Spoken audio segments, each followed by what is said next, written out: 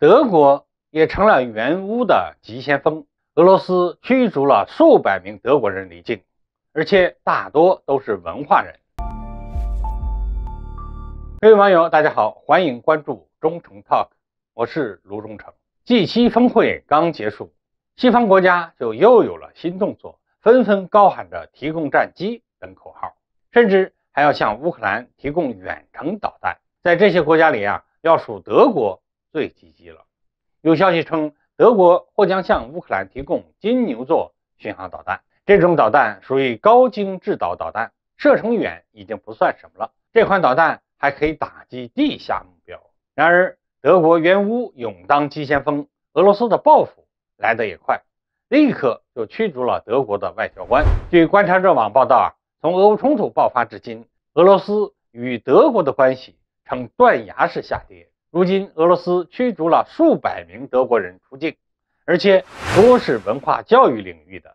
也许是俄罗斯开始了文教领域的大清洗，全面清除外来势力散播的虚假信息，赶走那些专门给俄罗斯人洗脑的西方文化教育人士。德国挑衅俄罗斯，现在迎来了俄罗斯的反击，也算是咎由自取了。尽管德国对俄罗斯的行为十分不满，但俄罗斯这么做也是必须的。墙倒众人推，落井下石是国际政治的严酷现实。所谓普世价值，不过是皇帝的新衣，遮不住美西方的丑恶心理。俄罗斯要是不枪打出头鸟，那如何能保住世界强国的地位？又如何向世界表明本国利益是不许侵犯的决心呢？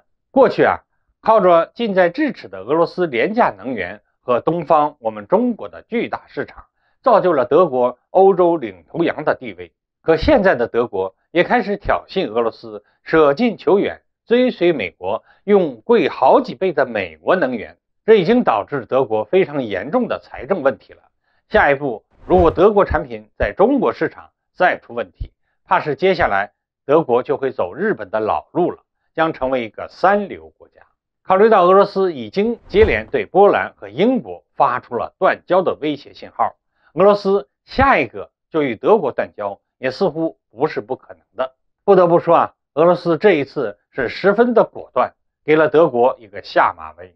其实德国在俄乌刚开战时还是能保持着独立谨慎的，到现在终于在一个绿党的鼓噪下成为了援乌的急先锋。